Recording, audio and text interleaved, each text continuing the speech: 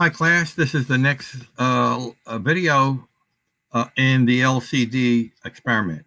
Basically what we're going to do is we're going to add to the LCD lab and make it a digital thermometer.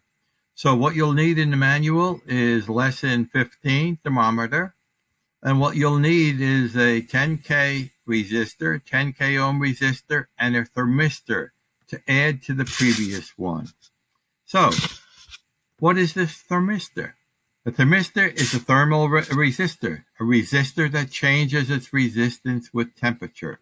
And that's going to be the sensor, and that's going to go to the analog input of the Arduino. So the circuit looks like this. So basically, this entire circuit you've already got up and running. You're going to be adding the thermistor and the 10K resistor connected as follows, okay? So basically, it's only going to be connected between plus 5 volts through the thermistor and to the resistor and ground.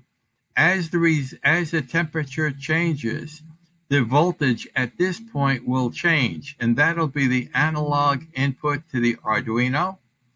And the temperature will get displayed here as long as you load. Well, let's take a look at what we've got going here, okay? So this is the hardware. The only thing that's added to it is the thermistor and the resistor in series, and it's going from plus 5 through the resistor to this point to the thermistor and back over to the plus 5 volts.